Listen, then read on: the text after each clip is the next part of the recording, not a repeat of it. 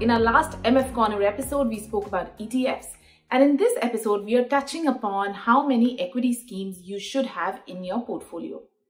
At the start, let me tell you that there is no one answer to this question. So obviously, it will depend on individual investors and what they are looking for. It will depend on your life stage, on your risk-taking capability, on your financial goals. But it is a question that needs to be addressed because many investors end up with 10 to 15 or more different equity mutual fund schemes in their portfolio over a period of 5, 6, 7 years when they are investing. And hopefully you will not make the same mistake after listening to this video. So why is it important firstly to have different mutual fund schemes? In the equity space, I mentioned this, if you remember, in the MF Basics episode 3, where we were talking about how to choose an equity scheme. There are like some 300 different equity schemes out there. There are 10 different categories which are notified by the regulator. And from those you have to select. So it gets difficult. Obviously, you want to have a different kind of scheme every time you invest. And it's tempting not to choose the best performer in every year. But that's not how we do things, because then you'll just end up with a whole pile of schemes, over diversification, and your returns will suffer. What we need to do is be very selective about where we are investing and hold on to that investment for a long period of time.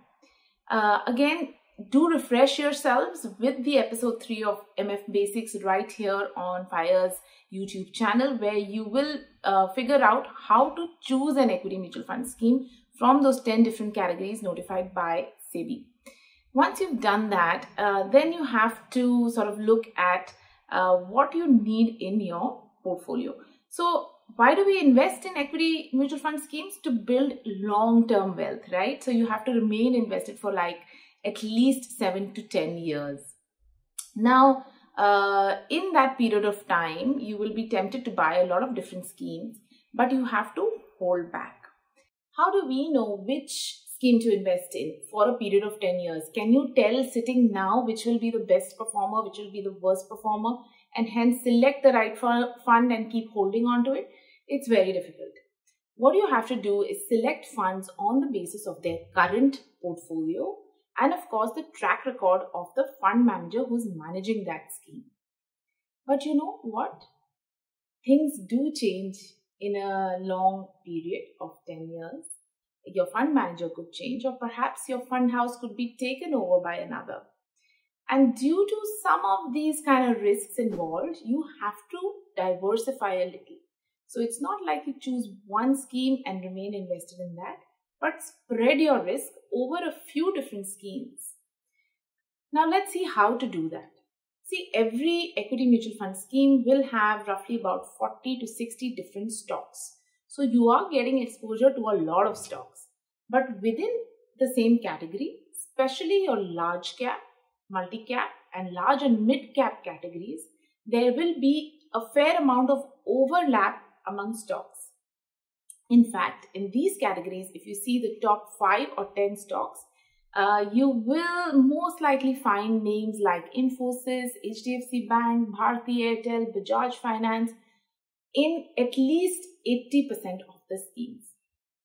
So now if you buy, say 4 different schemes or 5 different schemes from the large cap, large and mid cap category, you'll just keep adding exposure to the same stocks. You're not really diversifying well. And that is why you need to limit the number of schemes that you include in your portfolio. Now, how can we do this?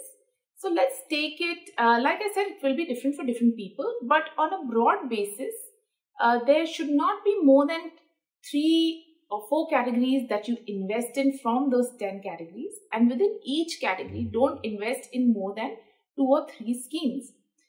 How do we know this?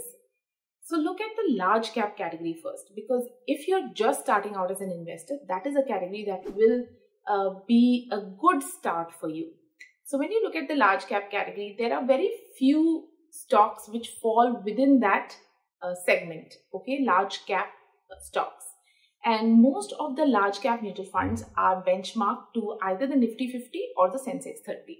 So the benchmark for most of these schemes is the same, and the number of stocks in the benchmark is also limited. So you know that the kind of stocks that you find in these large cap schemes will be quite similar. So it's really best to have one, at the most two large cap schemes, because there will not be too much differentiation. If you have say 4 or 5 different large cap schemes, you pretty much have the same kind of stocks in both. Now when you look at the mid cap schemes or even the multi-cap schemes, there could be enough differentiation in 2 different portfolios.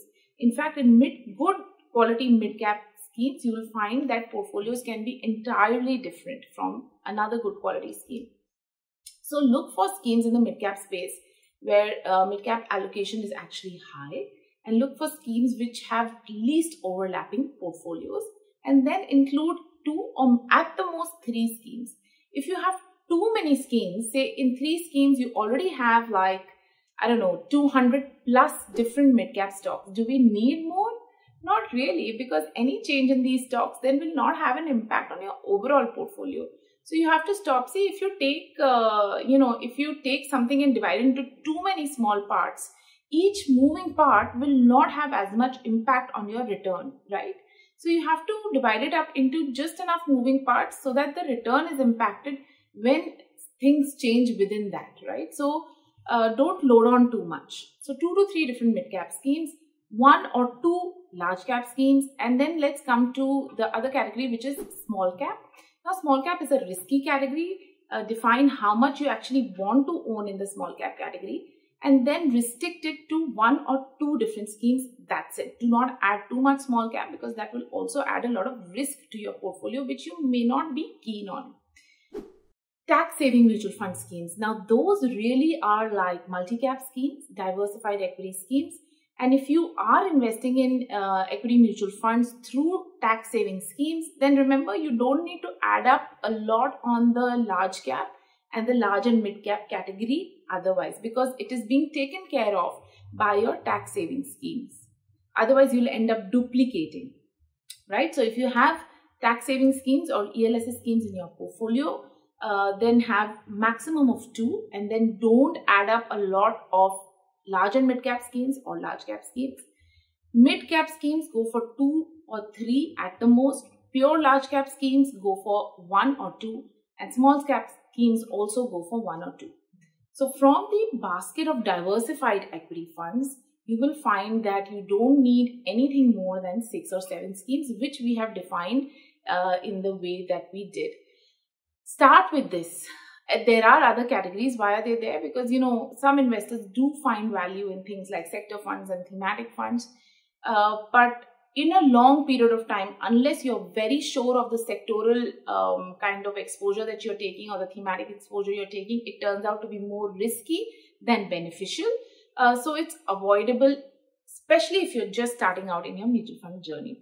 Remember, do not overload on equity schemes. Having 10 to 15 adds nothing to your portfolio. Stick to 6 or 7 different equity schemes, and within each category, not more than 2 or 3. I hope this was useful for you. Do keep tuning in to MF Corner for more such discussions on mutual fund concepts. And do write into us if you want to know anything specific about your mutual funds. Thank you for watching. I'm Lisa.